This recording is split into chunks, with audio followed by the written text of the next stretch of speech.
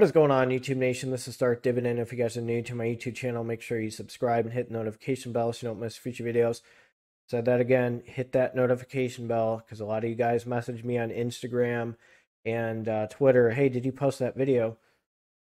I don't know. You got to hit that notification bell. Make sure you smash that like button.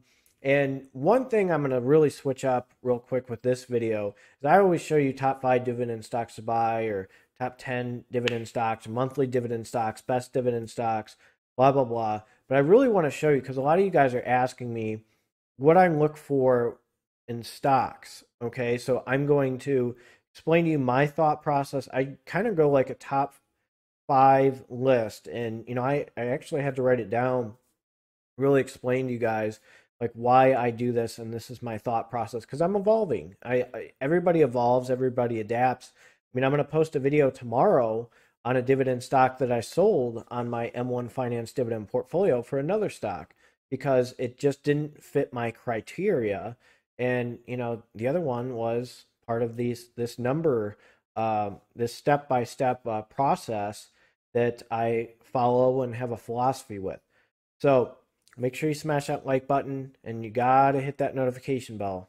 Like I'm telling you one last time. All right, let's check this out right now. So the first thing I always do is compare the stock against the S&P. I'm just using Pepsi as an example. So sometimes your goal, if you have a traditional Roth IRA, is to be in index funds or stuff to beat the S&P, have a nice return, be a little aggressive like Vanguard VTI or VOO, and compete against the S&P.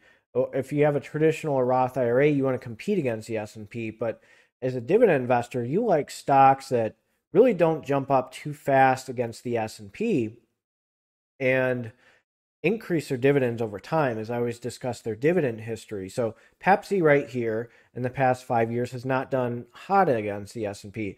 Does that make it inferior against the S&P? No, because Pepsi is a damn good stock. So if you look since inception, I always do, since inception, so max, I do 5 years. Now this is on Google Finance, and I see the past year.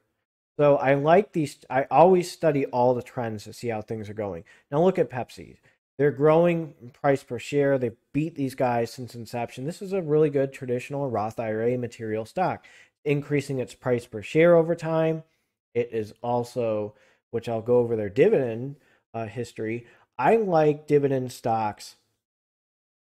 Definitely dividend growth stocks. I like value investing. Some people go into growth investing. I mean, I have a combination of both. Right now, I'm going to be a little bit more aggressive. I like the high yield dividend stocks, 3 to 5% range. But this is still a good one because on my M1 Finance dividend portfolio, once I really start racking up dividends, again, my goal is to make $2,000 to $4,000 a month my quarterly dividends and $1,000 to $3,000 a month on my monthly dividends. That's what I'm looking for. And of course, I'm going to buy stocks like this once I have enough money in my M1 Finance dividend portfolio and start racking up the dividends. I mean, imagine putting in $2,000 a month in Pepsi, and you're getting a really nice snowball effect because that's what you want with dividend investing. So the first thing I would say, that's tip number 1, compare the stock against the S&P. Now I'm going to show you when things don't go well against the S&P. So this is a positive note. Now I'm going to show you a negative note, and this is what this can be a yield trap sometimes and a big red flag. So check this out. Right here's an example. I always provide Prospect Capital Corporation as a yield trap. I do believe it's a yield trap, and this is not financial advice for entertainment purposes only. Disclaimer in my description. But you see the decrease in price per share. Now I'm going to show you how these guys do by themselves. They haven't done well against the S&P. Now a PE ratio, I was going to discuss that too. If you have a high PE ratio, that means people are willing to pay the actual price and they expect high growth in the future. I'll go over one that has like a really high PE ratio. These guys have a low PE ratio. So with even mortgage-backed real estate investment trusts or REITs, they have a low PE ratio. People don't have a lot of confidence in them. I know people want to say FFO, but that should raise a red flag that it's 3.46. That's pretty damn low. and a high dividend yield at 8.14%. Now, here's another thing that's a turnoff with these guys that can really get you as a yield trap. And right here, this is what I don't like about these guys either. So you look at how they're doing against the S&P. That's one thing. But they're also decreasing in price per share over time. 2006, they were $17.25. These guys right here, they're $8.85. So that's kind of a turnoff. And I'm going to go over dividend history next. And this is why these guys are a turnoff. And I'm going to show you a good dividend stock that has a good dividend history and a stock that has a bad dividend history. And we're going to start with a good one. Now, here's a perfect example. Here's Coca-Cola. It's sitting at $55.92, almost 93 cents. And it has a dividend yield of 2.97%. It has a PE ratio of 27.41. Okay, maybe there's a little bit of confidence in there. An annual dividend of 168. But look at this dividends. I like to look at the past 5 years and past 10 years. And Coca-Cola is notorious for increasing their dividend each year. They have a reputation, and people like them. Warren Buffett owns this stock for a reason. Look at this. 2013, 28 cents. 2014, 30, 33, 37, 39. It's at 42 cents. Now, again, this is not financial advice, but looking at the trends, looking at a company like Coca-Cola, which I'll discuss in one of my number sections as well, why I like these guys as a dividend stock, you're seeing a dividend increase. So I like dividend increases. I want a raise. Who wants a raise at work? You want a raise at work? I want a raise at work.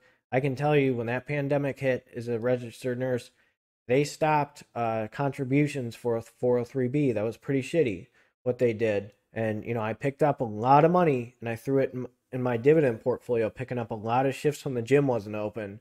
And I'm still trying to get to where I was pre-pandemic with the gym and stuff. Because, all I did, I worked like 60 hours a week and I threw it in my dividend portfolio because, I don't believe a 403B is enough. So this is why I dividend invest, because I'm treating it as a retirement pension. This is the nice thing. A retirement pension, you can stick with $400 a month. A dividend portfolio, you can get 400, 425, 450, 475. You can get increases over time. You're giving yourself a raise, and you're sitting on your ass doing nothing. That's the lazy way to do it, and I like that way because you know what? I want my money to make money, okay? That's the nice thing. Now, I'm going to show you something about dividend trends and dividend history. It's not attractive. Okay, right here. So here's an example of something that I don't like, okay? So 2010, it was 10 cents. So it went to 10 cents, went to 11. All of a sudden, it went to 8. Then it dropped to 6, and it has never improved. So, like I said with Prospect Capital, in the beginning, it was right around, what, $17 that I was discussing with you guys. And then, look, it went from 11 cents to 6 cents. So you're not getting yourself a raise. I like dividend increases. And again, look at that PE ratio. Not a lot of confidence. And the dividend yield's 8.09%. So when you see a dividend yield that's usually above 5%, can be even like 4 or 5%, you need to study the dividend trends to make sure that you're not hitting a yield trap. These guys are a classic yield trap. To you guys that bought the dip when Prospect Capital took a huge nosedive, kudos to you. I hope that these guys improve in price and basically the increase their dividend over time, because a lot of people got suckered into this and you're just getting 6 cents. I don't see any increases. That's not very attractive to me. I don't like that. I think that's crap. I want increases. I want my money to make money. I want the snowball effect to kick in. I want compound interest. I don't want to just be at a stagnant line, just making $400 a month, and then it'll be like, X amount of dollars because you're reinvesting. Why not get 7 cents a month and 8 cents a month and 9 cents a month and 10 cents? Do you see where I'm going? I like the trends up. I like the increases. I don't like the decreases. It's just not a good feeling. Like I said in my one video with the yield trap, a girl approached me who lives in my complex, very attractive. Definitely the hottest girl in the bar. attractive on the outside, and the inside, it sucks the life out of you, sucks the financial income out of you. She has a terrible history. I mean, you can't trust somebody like that. And that's just the same thing with a yield trap. You can't trust a yield trap that is going to improve. Actions speak louder than words. That's the thing. Where's their actions with Prospect? It hasn't gone up, just flat. You want something that grows. You want a fine wine and stuff. You don't just want something stagnant and decreases in value. That's a yield trap. That's nasty. Not good stuff. I'm going to jump to my third tip right now, and that's revenue. So revenue is very important when I look at dividend stocks. By the way, when I was going to say high PE ratio, Tesla is an example of a very high PE ratio where people are willing to pay that share price, which is like in the thousands, and they are expecting growth in the future. I mean, there's no guarantees, but that's a high PE ratio. That's a stock that has a very high PE ratio. I think it was like 360.5 or so. But let's discuss revenue real quick. So you're seeing 2015, 2016, this is in millions of US dollars. So you're seeing a rebound, 2016, 62,000, 63,000, 64, 67, 70. You're seeing an increase in revenue. That's what I like. Again, Pepsi's a product that, people have in the stores. They're in demand, and which I'll go over next. So you're seeing an increase in revenue, which makes these guys very attractive. So I always go to macrotrends.com, check the revenue on these companies and see how they're doing. So you're seeing an increase in revenue. And let's jump to one that really isn't doing too well. In Prospect Capital, I was just discussing these guys earlier. And look at these trends. 791, 657, 623, 631. They were at 791. This is in millions of US dollars. So I don't like the trends there. And again, they're a business development company. Business development companies are very risky. So the ones that I like are Main Street Capital. I just did a video on those guys. I'll post that in the tabs. So just keep an eye on those tabs when you're watching this video. So I like the trends of revenue. Okay. I like the revenue going up. So if it's not going up, I'm a little iffy. It's not on my radar, which leads to the fourth statement fourth key with my dividend investing strategies and dividend investing for you guys, which I'll show you. Here's Pepsi, for example.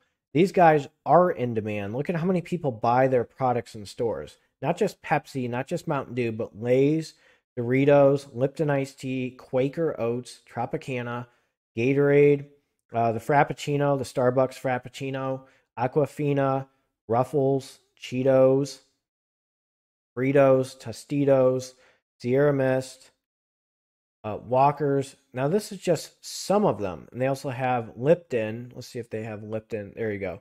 So that's a lot of the products that they carry. I mean, Quaker is huge. Look at how many people go in line and buy Quaker Oats or buy potato chips. If big football games going on, people buy potato chips or Doritos or parties. How many people are buying Gatorade? How many college kids do you think are buying Gatorade when they're hungover on Saturday? So think about that. And Powerade for Coca-Cola. Think about that, how much they're in demand. So that's one thing that you need to look into. What can they bring to consumers? What is important with consumers? So I just provide an example of all these snacks that these guys carry and why their products are in demand. It's just like when I did my video on Pfizer.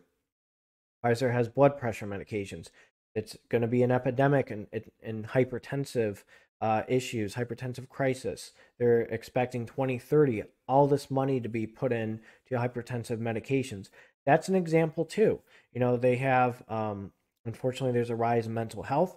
So a lot of the anti-anxiety and certain type of medications are used for those people. And I do hope those people do get better. It's mental health it's very damaging. It's very sad to see people, go down that path.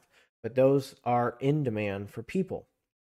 So I'm going to show you one last tip that I provide for investors and what I like about certain dividend stocks. And especially a stock like Apple, what makes Apple an amazing stock? They increase their dividend.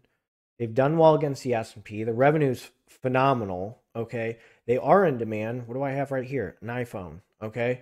That's just an example. I got like a million of you guys messaging me and sending me Twitters, thanks for the shout out and Dividend Warrior Wednesday. And here's the thing. If you have a traditional or Roth IRA, you like to see stocks split because Apple, I sure as hell wouldn't pay for something that's $400 a share. I don't have the money for that. And you know what? It's split. Look at this.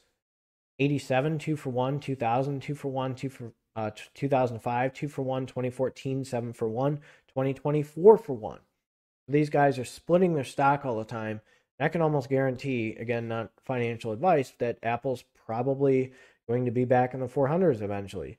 So you're seeing the trends with this stock, and with it splitting its stock, its dividends, which I'll show you their dividend history real quick as an example. This is right before it split. So look, 82 cents, 20 cents, 22. So if you had, 4 for 1 split and you had all those shares and you have an amazing amount of shares now, look at the trends. There's a split right there. 47, 52, 57, 63, 73. So you're seeing consistent splits and consistent dividend increases. That's what makes these guys an amazing stock. Now, the yield isn't very attractive. That's one thing about Apple that has me a little iffy, but if you gave me $10,000 and said, would you throw it in Apple right now? Yeah, I would. So that's another thing. It's an amazing stock, amazing traditional Roth IRA stock. So that's pretty much what I have to tell you guys and give you this lecture on. So let me know if you have any questions. Do you like my examples, my top 5? Is it, how does the stock do against the S&P? Its dividend history. Is it increasing or decreasing? Its revenue. It's the PE ratio, high PE ratio versus low. Is it in demand? Does it have a stock split history? Those are my 5 basic tips for you guys. So if you're new to this channel, make sure you subscribe and hit the notification bell so you don't miss future videos. This is Darth Dividend. You guys have a good one.